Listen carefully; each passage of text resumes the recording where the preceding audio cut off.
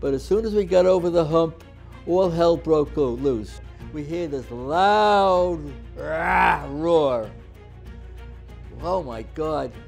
And it was a German Tiger tank. And I don't know why I went through it, but I went through the hedgerow, and on the other side, I saw a squad. They were all dead, 10 in a row. And then my sergeant came over to me and put his hand on my shoulder and said, a shell hit his jugular and he died instantly. Warning, the frontline testimony you're about to hear is, at times, extremely graphic. The realities of war are often difficult, but it's vitally important that these stories are told and the lessons are learned. Viewer discretion is advised. My name is Harold Zalowski, and I was in the 9th Division, 47th Regiment, Company B. I was born in the Bronx, New York in 1925. When I got out of high school, my parents didn't want me to go into the Army, so they sent me to an engineering school in Hoboken, New Jersey, called Stevens Institute of Technology. And I went there, and I was the worst student they ever had. What did your parents want to happen? They wanted me to go to OTS, Officers Training School, but I didn't want to. So when I finished my year at Stevens, I was drafted. When I went into Utah Beach, the beach was cleared. So we got on the beach, but as soon as we got over the hump, all hell broke loose. The Germans shelled the hell out of us, and it was flat over there. So I was looking for a place to hide my head, and I remember diving into the sand and trying to get low so that the shells wouldn't get me. And I remember when I got out of the Army, I went to a meeting of right here at the local Jewish place, and I met a guy who was also in the invasion, and I said, what do you remember about your first day in combat? And he said, I wet my pants. I was so relieved, because that was what happened to me. The first day in battle, I wet my pants. We were shelled constantly, and we were heading towards San Lo. And we were supposed to take San Lo, but we didn't have the resources, they were killing us. So we withdrew, and we head toward Cherbourg. Thank you, Cherbourg. And we took Cherbourg, and then we headed, a month later, we headed back towards San Lo. Someone once asked me, did you ever experience what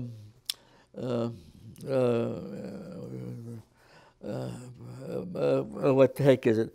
Did you ever experience Jew hatred? Anti-Semitism, thank you. And I said, well, one time we were with our group, and one of the guys said, our lieutenant was pinned down in an open field, and a couple of the guys said, that damn Jew lieutenant is going to get us all killed. Well, that didn't make me feel too good, but there was no time to make a statement. And after they said that, the medic came up and said, I need someone to help me carry a stretcher to get the lieutenant. So I volunteered for that, and I went out with the medic in the open field, and I saw he had a big red cross, and I said, oh my God, he's got a red cross on him, but I got nothing. They can pop me off. But fortunately, they didn't, and we got to the lieutenant and got him on the stretcher and got back. He had his arm shot off. Was he conscious, the lieutenant? He was conscious. In fact, as I looked at his at his badge. I wanted to make sure that he was Jewish. And so I just looked at it, and it did say Hebrew. He was Jewish. And when you guys went to rescue the lieutenant, were you under fire? Well, yes, we were always under fire. Yeah, that was part of the battle. But they didn't shoot us when we carried him out, though. They let us through with the medic. The main battle was in the hedgerows. The hedgerows were 15 feet tall, and the big problem was the tanks could not get through the hedgerows because they didn't have anything to go through the hedgerows. And so the casualties were very heavy. Usually the infantry follows the tank. But if you followed the tank couldn't go through. So we had to go through without the tank. And the casualties were horrendous. I knew that the casualties were terrible, but if you ask me, do I remember people getting killed?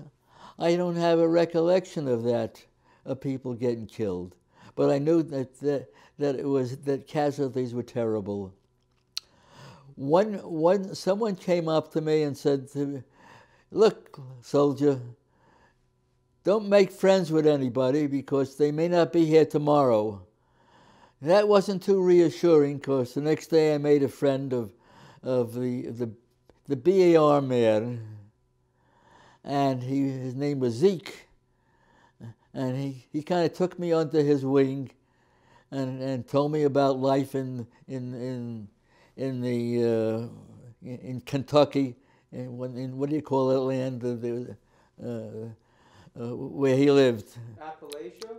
Yeah, and told me all about, he was a nice guy. One day, the sergeant said, "Everybody up, we're pulling out." And I started to pull out, and as I pulled out, I saw Zeke was still sleeping in the foxhole. So I said, Zeke, get up, we're pulling out." And then my sergeant came over to me and put his hand on my shoulder and said, a shell hit his jugular and he died instantly. So I said goodbye to Zeke, and they gave me his BAR, Browning automatic rifle, to carry until someone came in a week or so, and I gave it up because it was pretty heavy. One of the most vivid memories I had, I'll tell you one thing about casualties.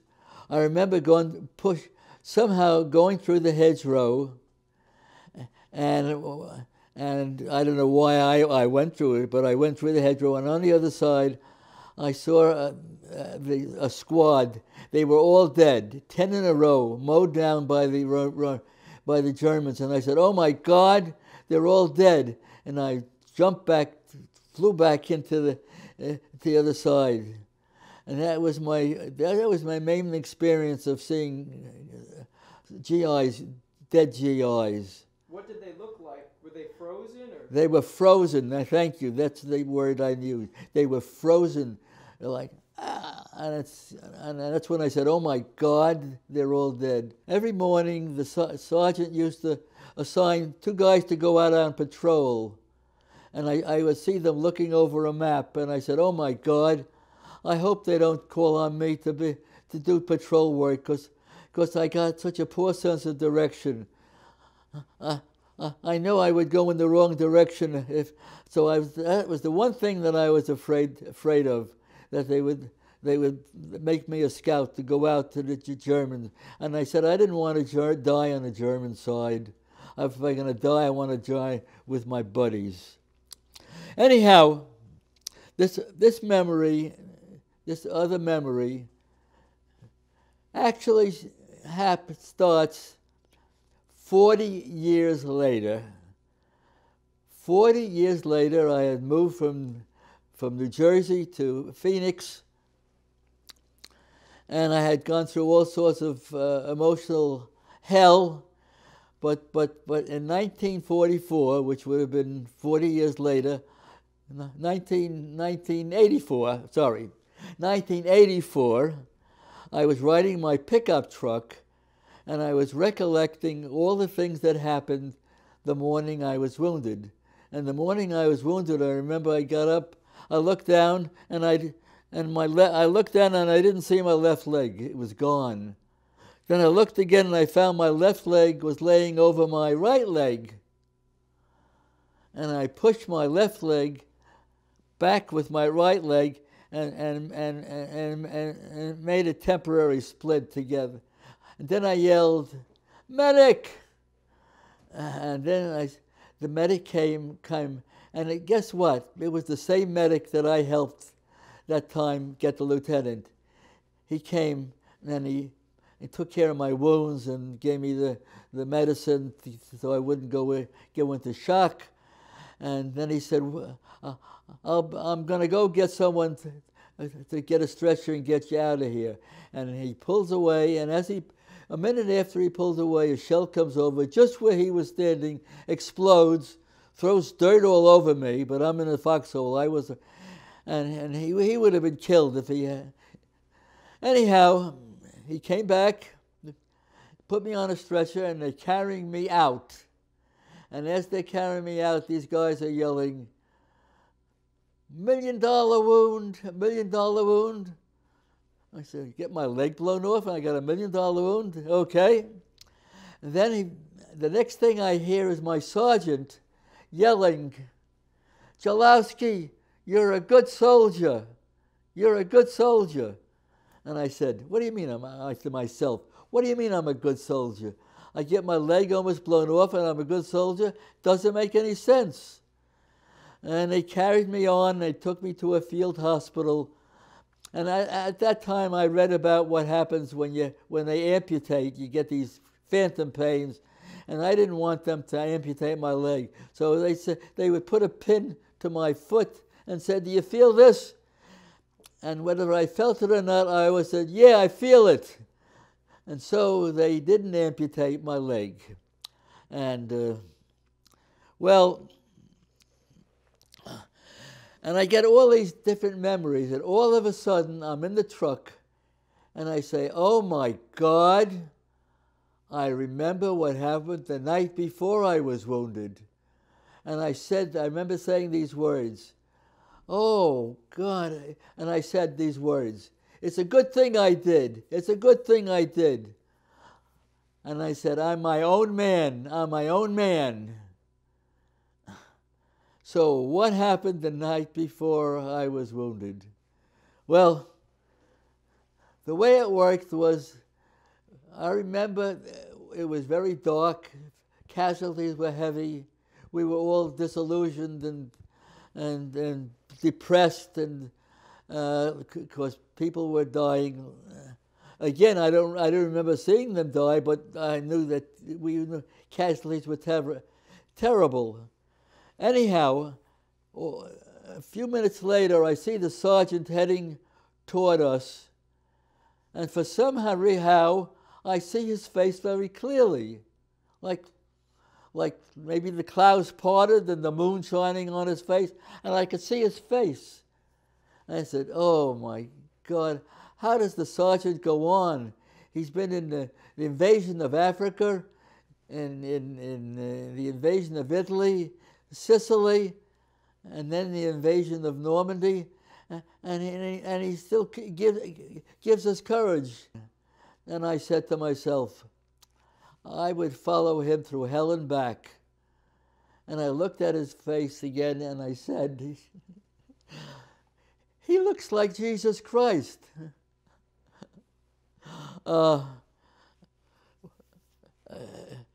Anyhow, he comes toward us, and he says, "I need 2 men to go out on patrol, but it is so dangerous, I don't have the heart to make anyone go out. So I'm asking for 2 volunteers to go out on patrol." And all of a sudden, somehow, beyond my ken, my arm shoots up. I say my arm, I think it was my arm, but I don't know why my arm would shoot up. That's the one thing I was scared of doing, but it was up there, and it was funny the way my arm was up there. It was like it wasn't my arm. Anyhow, whether it was my arm or not, I went on patrol with another guy, went through the hedgerows toward the German lines. We couldn't have gone more than 200 yards when we heard German voices. And it must have been maybe 30 seconds later, we hear this loud roar. Oh my God. And it was a German Tiger tank, which was the biggest, noisiest tank the Germans had. And we said, God, it's like the tank is almost on top of us. And one of us said those famous words, "Let's get the hell out of here." And we ran back, like I never ran back so fast, toward our lines, made it back toward our lines, got through. And the last thing I remember was digging my foxhole deeper and deeper, so that my head was back there and my feet were sticking out. Sir, could you please take us through the actual full story of how you were wounded? The way I was wounded is that a German shell came over, hit a tree above my leg, and burst down on my leg, and almost blew it off. The shrapnel? Oh, the shrapnel, yes.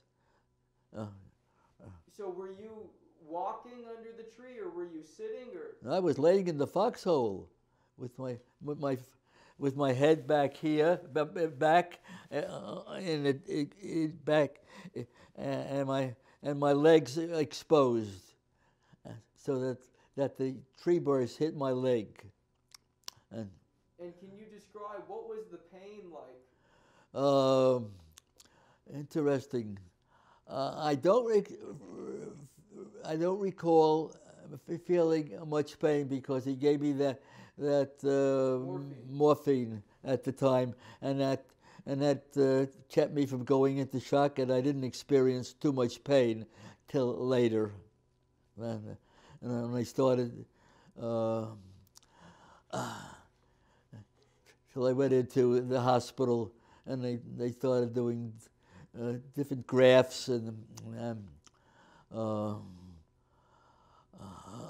it was pretty painful.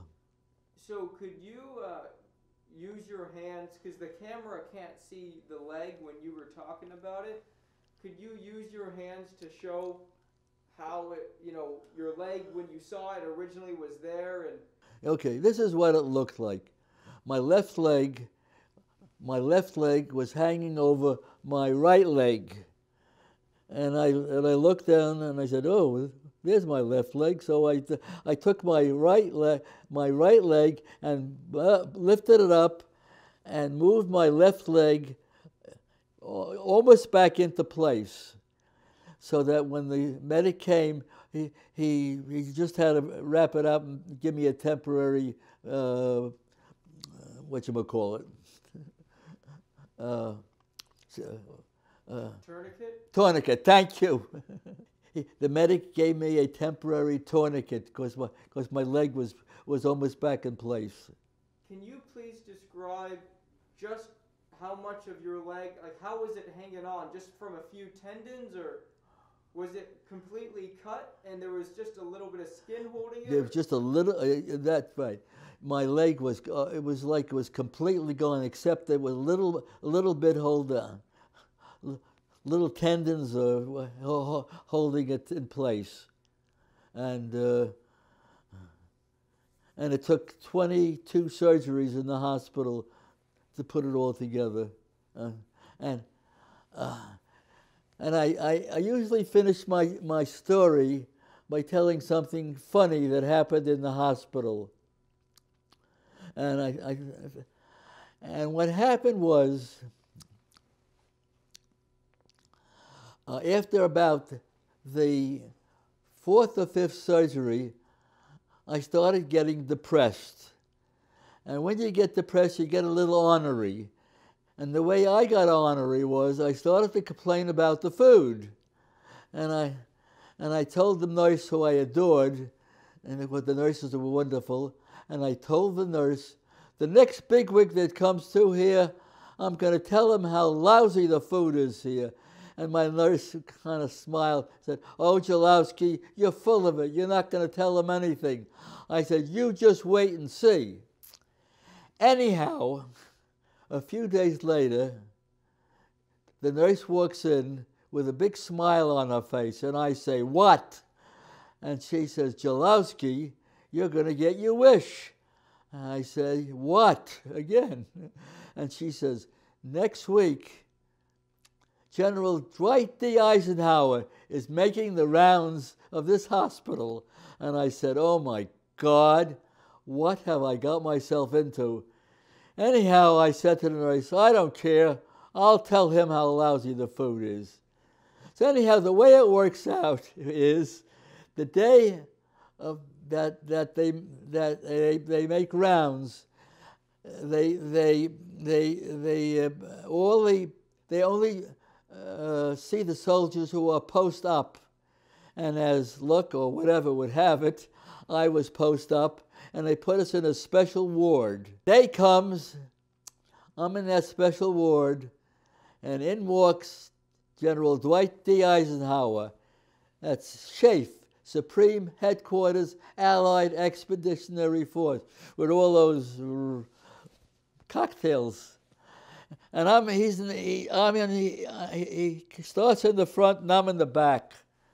And he shakes hands with the guys in the front, and as he comes towards me, I say, oh my God, my heart starts to beat. I said, I don't know if I can do this. I said, oh, well, I'll do my best. And he comes toward me, and he gets to me, and he shakes my hand, and he says, what outfit you with, soldier? I was told him, 9th Division, 47th Regiment, Company B, sir. And he said, 9th Division? That is the outfit that I went into Africa with. And would you believe it? I got it was almost 10 minutes. He gave me a story of the invasion of Africa from President Dwight D. Eisenhower. I was enthralled with the story. And then Eisenhower talks about the invasion of Sicily, then the invasion of Italy, and finally he gets to the invasion of Normandy, and he stops. And I say, here's my chance. I'm just about to say something when he says, the food good here, soldier? And I said, yes, sir. And that's how I told off General Dwight D. Eisenhower. Thank you for sharing that. Could you please tell us about some of the other wounded that you recall when you were in the hospital? What were some of the injuries that stick out in your mind? Pretty bad. Most of them were ileostomy, or what do they call them? When you can't urinate, or colostomies. That was very common. I remember the guy next to me was a Marine, and he had a colostomy, and he would look at my wound, and he said, because it was a big gaping wound, he said I remember him saying, "Oh my God, I'm glad I don't have that." I'm thinking, he's glad he don't have that. I'm glad I don't have what you have. Could you describe what it was like to be under a German artillery bombardment? I mean, really, put me in your shoes. What you see, what you feel, what it looks like. Can you please describe being under German artillery? Well, the only vivid memory I had was the first shelling, and when the shells came over, the ground wasn't hilly enough, so I would scrape the ground, and try to get a little lower, so that the shell, hopefully the shell would go over my head, not into me. And that's the main thing, is to keep low. When I saw guys who when the shelling started, they were standing up, I said, "Hey, what are you standing up for?" And I have a picture there on the wall there of me. I'm the guy bent over this way, because I remember I always lowered my head. So the chances are I might not get shot, which I fortunately didn't. Could you please tell us a little more about Zeke? I wanted you to mention that he was an older man, and didn't he sometimes not even wear his helmet, right? He was an older guy. He was about 38 years old, old enough to be my father. Told us about life in the hillbilly country of Kentucky. He was very cavalier about. He said, "If you're going to die, you're going to die." I never took that attitude. I said, "Zeke, you got to lower your head a little bit." But anyhow, he was a sweet guy. Took me under his wing. I hated to see him go.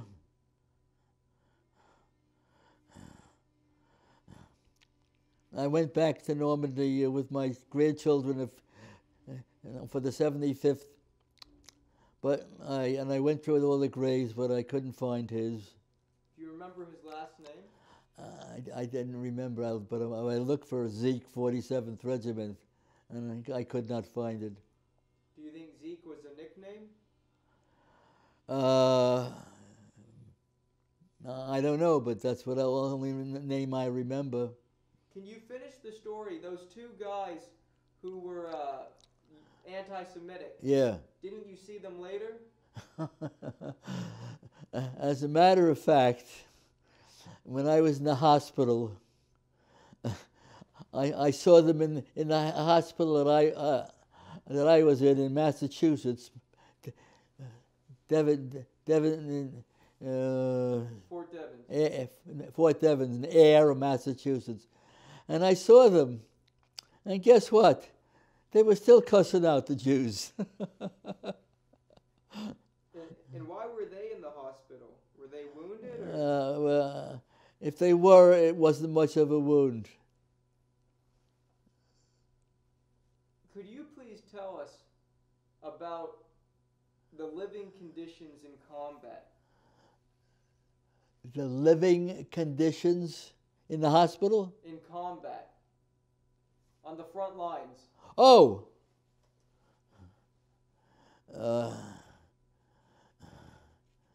I never thought of living conditions, just surviving. Well, I mean, explain, if you don't mind, where would you sleep, what would you eat, that kind of thing. I guess they call them D rations or B rations or something, and food was good. But something we never really thought about. Just the basic thing was to survive. Could you please tell us about your communication? Did you get to write letters home when you were overseas, or? Yes, I did write letters, because I remember reading something that was written in my local newspaper, and the article was that the Army notified my parents that I was wounded, but I found out later, I guess, that my parents knew about it before then, because I had written to them that I had been wounded, but I was still alive. Could you please tell us about any patrols that you went on, besides the one where the day before you were wounded? Were there any other patrols? Well, I guess that one day it was that there was a, what do you call it, all quiet on the Western Front, which means that there was a temporary ceasefire, and the sergeant told me to guard these German prisoners. So I went over to where the German prisoners were sitting around, and they were standing up, and I thought, what are they still? They don't let anyone stand. They could take a pot shot at me or something, or rush me. So I said to them in German, "Setzen Sie sich." I knew a little German. Sit down. And they were only too glad to sit down. And they sat down, and they were smiling and laughing, and so happy to be alive. And I had to feel good about that. I had to feel good about their being alive and their being happy, and it was over for them. And whatever they were told about what the Americans might do to them, they saw that it wasn't true. They were treated royally. Could you please tell me about any souvenirs that you picked up? Souvenirs. I picked up a German camera. I picked up a German scabbard. I think those are the two things I remember: camera and a scabbard. And those I took home with me. I don't know what happened to the scabbard, but I remember I was not a big collector of cameras, and I met someone that loved cameras. So I said, "Here, take it," and I gave it away to somebody who was thrilled to have a German camera. I think I took some pictures with it.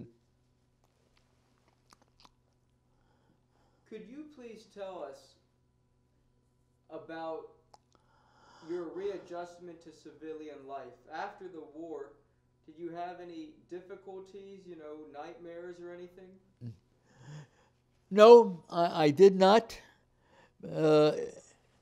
You have to remember that in those days, if everybody knew there was a war going on. Everyone knew that they had to do something to serve their country. So there was nothing special, really, about being wounded or anything.